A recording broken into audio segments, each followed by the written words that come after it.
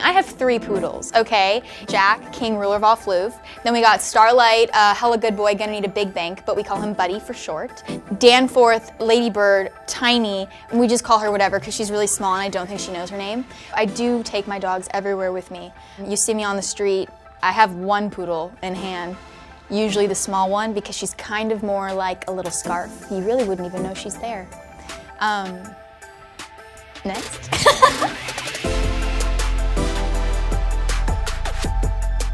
There's a hierarchy of the dogs, okay? Jack, king, it's in the name. He's the alpha. You can't tell him anything.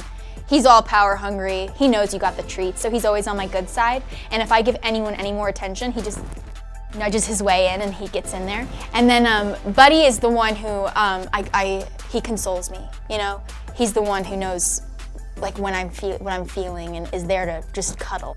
And then the little one, she's a diva. No, I'm just kidding, she's not a diva. But I do take her everywhere and all my friends really love her. I do talk to my dogs like they're humans. They are kind of my closest friends, they're my buddies. There are definitely things only my dogs know about me. Like, they somehow always know where my rogue socks are because they're always in their mouth. My dogs are geniuses. They somehow always know where all my shoes are. Not in a good way. If I leave my shoes out, they're destroyed. They know that I take baths every night because they all sit with me while I take baths every night. They just stare at me and they wait for me to get out, and sometimes they try to lick the bath water. I'm like, you need to go. You need to, no, it's not cute. My dogs do know my beauty routine and they know how many face masks I use, and they also know how many stuffed animals I still have because they eat them as well. They try, I have them all above my bed and they always try and reach up and grab them, but I'm like, no, your toys are on your bed.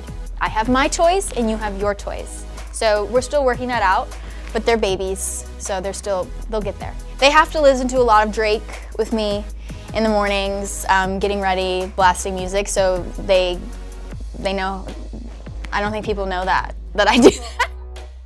Oh, I do agility. Is that interesting? No. So I do agility with one of my dogs, Jack, king, ruler of all floof, and he's amazing at it. He is like an athlete. I think he was born to do that. You know, I don't want to be a dog mom that like makes their kid get into agility, but I can't help it. My dog's a star. I actually tried to sign up for the Beverly Hills Dog Show, but I missed the cut. I was going to bring Tiny out for her debut because she's perfect and she would have won everything. But I just didn't fit. It didn't fit my schedule this time, but next year I'm coming for you. Being a poodle person, it just happens to you. You either are or you aren't.